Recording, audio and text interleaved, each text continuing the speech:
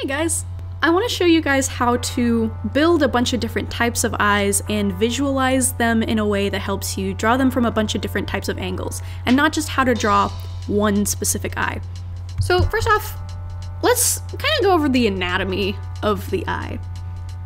So the way I think of an eye is you have your top waterline, your bottom waterline, your top eyelid, your bottom eyelid, this little corner piece, little pink thing, I don't know what it's called.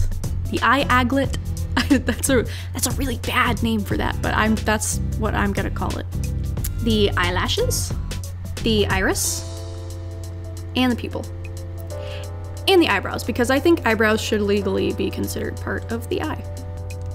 So pretty much everybody is familiar with all of the parts of the eye, like the white of the eye, and the iris, and the pupil, and the eyelids. I would hope that you know what eyelids are unless you are a lizard person, in which case please be my friend, please. But anyway, not many people are familiar with the waterline unless you watch a lot of makeup tutorials. Now the waterline is this little shelf that sits here in between the actual eye and your eyelash line, and it is prime real estate for emo children to put eyeliner. And I've gotten a lot of eyeliner in my eyeballs because of putting it right there. But anyway, your eyelashes go right here on this line. And then the waterline is what holds like your tears and stuff and kind of seals up your eye when you close it. There's also a waterline on the top. You usually don't see it quite as much as the bottom, but from some angles you do see it. I'll put it in there, especially if the eyes are like super wide open, like super surprised. Now here I've drawn the iris a little bit obscured by the top eyelid and not touching the bottom. Realistically, you're gonna have about a third of the iris that's obscured by the top eyelid when your face is just like in a resting expression. And then almost always, the bottom part of the iris is going to be touching your bottom waterline. I don't do that because of a stylistic preference. I tend to make my irises a little bit smaller to be a little bit more cartoony, but I think it's important to understand how realistic eyes work before you start to cartoonize them. Know the rules before you break them. You especially want the bottom waterline to touch your eye if your character is smiling. Because if you have space here and they're smiling, it's gonna look like they're doing one of those fake smiles where they're like Chrissy Teigen. So the cheek muscle, when you smile, it's gonna push up on the eyelid. And that part will move up. This part of the eye will also move up when your eye is looking in different directions. So if you're looking up, the bottom eyelid's gonna try to follow it. Other than that, it doesn't move a whole lot. Now, the top eyelid, the apex, or the very top of the curve, is about where the iris is, because the iris is actually raised a little bit further than the whites of your eyes, which is very freaky to think about. But that means when you look in different directions, your eyelid will curve around it. For example, let's do some little shapes here. If this eye is looking this direction, then the eye will curve around this way. If it's looking this direction, it's gonna curve the other way. Anyway, make the irises bigger or smaller, whatever you want, whatever you think looks good. But a pretty good rule of thumb is unless you want a character to look very surprised, or even like a little bit scary, you want the top part of the eye to at least be touching the top waterline. Oh, and how can I forget? The most important part of any eye is the eye bags. And I love eye bags because there are so many variations of what they can look like. Look at your friends, look at your family members, look at yourself, see how your eye bags differ. I think it can add a lot of very fun diversity to character designs. And also, tired is just a good look for characters. I'm sorry, it's just fun to draw. Maybe I just think that because I look tired. I think this thing is actually a tear duct. I'm pretty sure that's what that is. But in any case, you don't see it in everybody. Sometimes this part of the eye folds over this part, and you're not gonna see that portion at all. As far as the actual eyelids go, you can have a lot of variation there too. I've just got a simple line going right here, but if you wanted a character or person to look really sultry or maybe even tired, you can give them like a really tall, very deep eyelid to give you plenty of space for eyeshadow and what have you. And you can also make it fold over the eye so that the fold of it is barely visible at all, like this. A lot of people have skin that folds over the eyelid, or the eyelids are in different configurations, like hooded eyes or monolids. So I've actually compiled a very, very small selection of the kinds of different shapes that eyelids can take.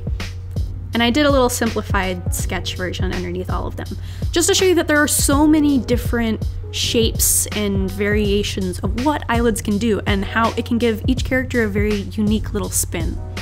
And also kind of to show that if you want to draw a character with monolid or double lid or hooded eyes, that there's more than one way to do it. See, this person's fold is at the inner corner of their eye. This person just has a fold over the very top of the curve of their eye. With this person, there's just a gentle crease right here. And I really like this guy's look because of his bottom eye bag. It's just a good look. I just tried pointing at the screen to show you what I'm doing. I'm very tired. Now, when you're building an eye, I like to use very simple shapes to create eyes. So let's say I wanted like kind of a square one. Let's do sort of a complex shape on the upper eyelid and then a simpler one on the bottom. Or maybe I want to do a simple shape on the top and then do a more complex one on the bottom. And then start building in the anatomy around it. It's not a hard rule, but I generally try to make one line complex with like more than one curve or angle, and then the other one very simple. And that's a good tip for any design in general. Make sure there's a part that's very interesting, and then a part that's a little less interesting to give the interesting part more room to be noticed. Does that make sense? Does anything I'm saying make sense?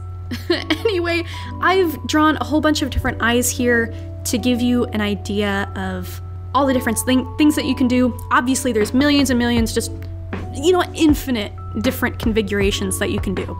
These are just like 15 that I doodled up in a very short amount of time. Having different eyes is like the first step into giving your characters unique features that make them recognizable from each other. I mean, shoot, you can even have variation in like the kind of eyelashes that you have. Eyelashes can point up, they can even point down, they can be curly or straight. Maybe they just have bottom eyelashes and no top, maybe vice versa. The possibilities, they're endless. Another note on eyelashes. Eyelashes do not all face one direction. They actually follow the curvature of the eyeball. So the one that's facing you is going to be pretty straight, and then they fan out from there, like that. So they go out in all different directions. It gets a little tiny bit different when you're viewing the eye from different angles, but that's the general rule. Speaking of drawing the eye from different angles, let's figure out how to place the eye on the head. So here I've made a bunch of dummies so we can start placing our eye on. So let's draw some little lines right here to line up about at the corners of the mouth, which is about where you want the middle of your eye to be. So this line here is just, I drew a circle and then I found the middle of the circle. And then I curved this line up to follow the way the person is looking, imagining their head like kind of a globe shape almost. I did the same exact thing for this shape, except I just curved it the opposite direction. So you're gonna take this line, and the bottom eyelid is going to basically follow that line. And then you're going to see a lot more of the top eyelid, and you'll see a lot of the top waterline from this angle. And then you'll get a lot of eyelash action. And you might see a tiny, tiny bit of the eye bags, but not that much. And you might see a tiny bit of the eyelid, but not that much. But what you are going to see a lot of is the space in between the eyebrow and the eye. That part is going to be very much elongated. So it looks like our eyebrows are up super high. And there we go. And then you'll also want to draw the eyes as ovals because they're being foreshortened as well. Perfect. And then for the opposite angle, we're going to do a lot of the opposite stuff. So the top eyelid is going to be the one that follows the curvature of the face. And then you'll see a lot of the bottom eyelid and the bottom waterline. And you might see a little bit of the top eyelid here. But just like there's a lot of space here, there's going to be almost no space here. And depending on how dramatic the angle is, your eyebrow might even overlap the eye a little bit. And if you're worried about the character looking angry from this angle, you can tilt the eyebrows a little bit. And then your top eyelashes are also going to kind of come out over top of the eye. I'm gonna leave those out so that you can actually see what I've done, but your eyelashes are going to obscure a lot of the eye from this angle. From the angle looking up, you probably won't see much of the eyelashes at all. If you make them pointing up like this, it usually looks really unnatural, so I usually just do the tiniest hint of them or leave them out completely. All right, now we've pretty much gone over how to draw the eyes from straight on. When you draw the eyes, they're placed about 1 eye width apart. So if we have these two guys here, we wanna make sure there's room for one more right in between. Again, not a hard rule. That's just kind of the rule for realism that they give you like in anatomy drawing class. If everyone's measurements were exactly the same, then we would all have the exact same faces. So obviously you have a little bit of leeway. Just learn the rules before you break them. And then in between the corner of the eye and the edge of the face, I like to have about 1/2 of an eye width right there. A 3/4 angle, I think, is one of the hardest ways to draw eyes. So we're gonna do our best. These guidelines can be kind of helpful if you put them in the right spot. Just try to move them along with the center symmetry line. Now this eye is going to be foreshortened a little bit, so it's going to be a little bit less wide than if we were just looking at it straight on. And the curve of it is going to lean a little bit more toward whatever direction the character is looking. Nice. And then this other eye over here is extremely tricky, because over here is where we're going to start to see the eyelid wrap around the edge of the eye. So over here is where you're going to see the actual eyeball part, and then curve the top eyelid, and you're gonna see that curve around the edge of the eyeball here. See here we have like the raw white of the eye is what you're gonna see. Ooh. Raw eyeball is not a phrase that I should use, is it? Anyway, for the eyelids, they're also going to be wrapping around the form. And maybe just a little tiny mark here as an indication that there's another eyelid. I'll put one here too. And then the eyelash will come out from here. So it's gonna have a little bit more of a triangular shape than usual.